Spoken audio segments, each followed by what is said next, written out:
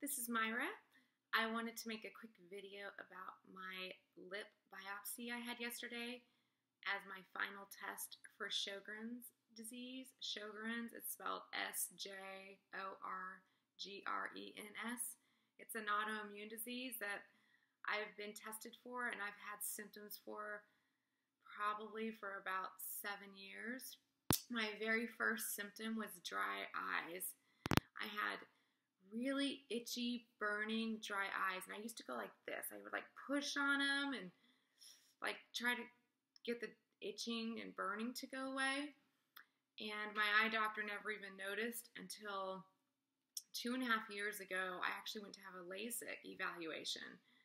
And the doctor, a different doctor, and he said, Myra, you have like really bad dry eye. Has your eye doctor not noticed this? Because I wore contacts. And I was like, no. He's like, it's really bad. Like he did the dry eye test right away. Anyway, he prescribed Xiidra right away. And I was like, oh my gosh, now I'm on prescription eye drops. These are little individual vials that you do once a night and once right before bed and then in the morning. So I was like, okay. And then he prescribed this Retain during the day, which are also individual vials, but they don't have bad stuff in it. So this is like the healthier version. So I started doing that, not thinking anything of it. Just thought, that's weird, I have dry eyes. I kind of realized that I had dry mouth, but I really wouldn't have vocalized that. I didn't know who to tell. But anyway, a couple years ago, and you guys know if you've seen my other videos, I got sick and I had so much fatigue and cold, and I got diagnosed with Hashimoto's, and a few months later with thyroid cancer. So just a year ago, I had a total thyroidectomy. You can barely see right there. So anyway, I've been going through this journey, and I started talking to my endocrinologist about all these symptoms. Like I was having trouble swallowing, and then I had a choking incident, and I just realized like I needed to drink water all the time. Literally my mouth just gets so dry, and I like pause weirdly because I have this breathlessness thing going on. And then I started having dental issues, like cavities out of the blue starting 5 years ago.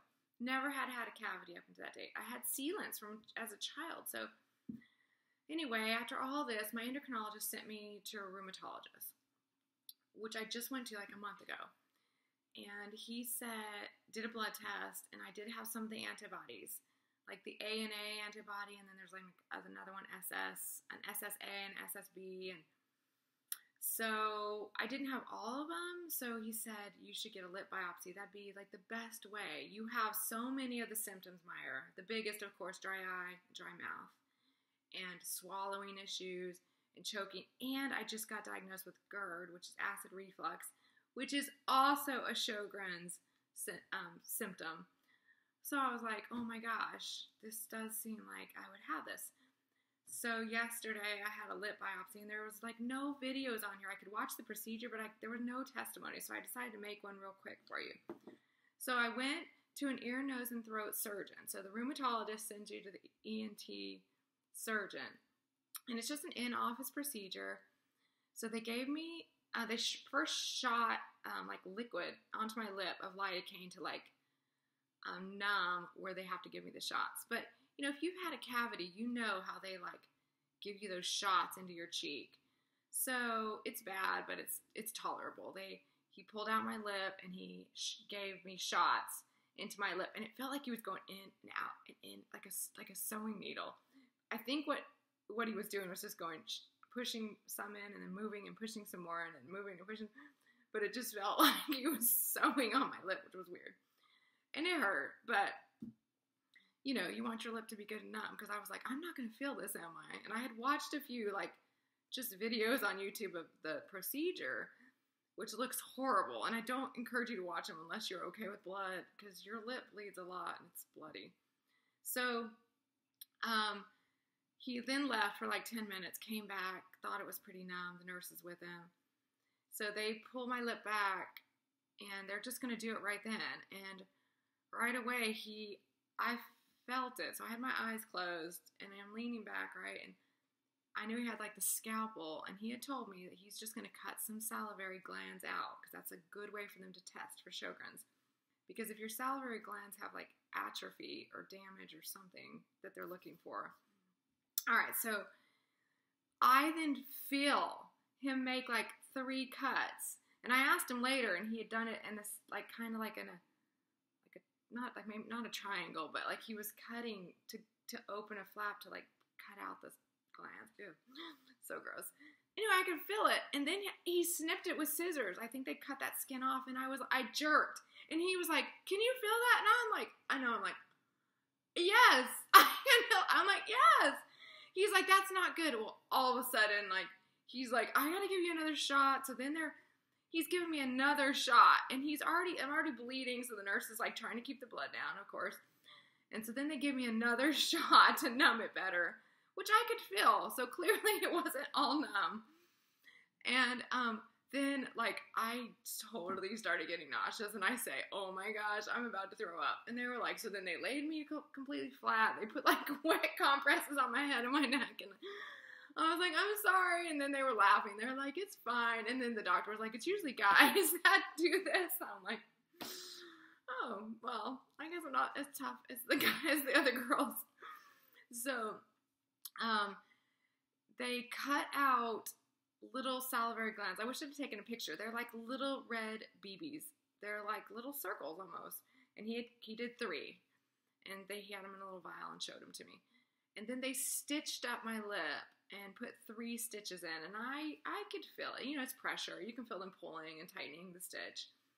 And then that's it. And then he said, like, you know, your lip is going to be swollen. And the stitches are going to dissolve within 3 days. I don't even need to go back to him because I'm just going back to my rheumatologist who will get the results in a week. Unless, of course, I had complications. So I'll show you. Like, there's where it's all cut. And you can barely, you probably can't see. There's, like, the stitches. Well, so he made me sit in the lobby for a few minutes because I had that, like, queasiness. And because I drove myself, of course, and then I came home and I went to work and I had a bunch of meetings. And so I was like on the phone. I work from home, so I was talking a lot.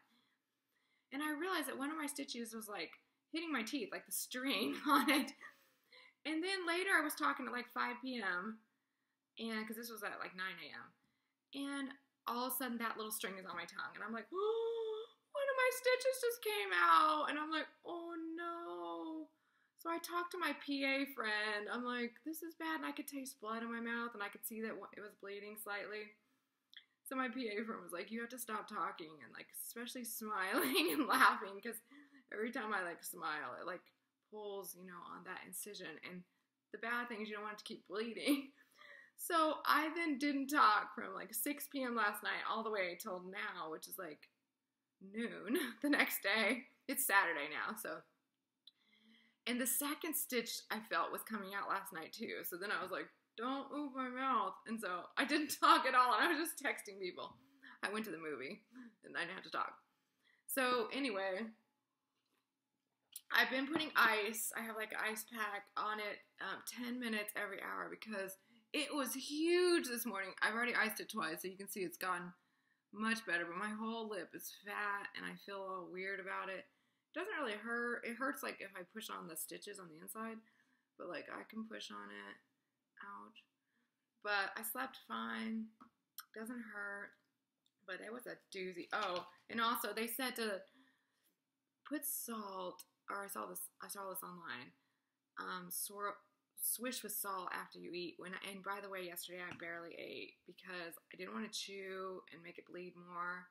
So I ate some soft stuff in the back and chewed in the back as best I could. But that's it. That's my lip biopsy, and it's hopefully the swelling will go down tomorrow before church. But I hope this is helpful. Love you guys. Bye.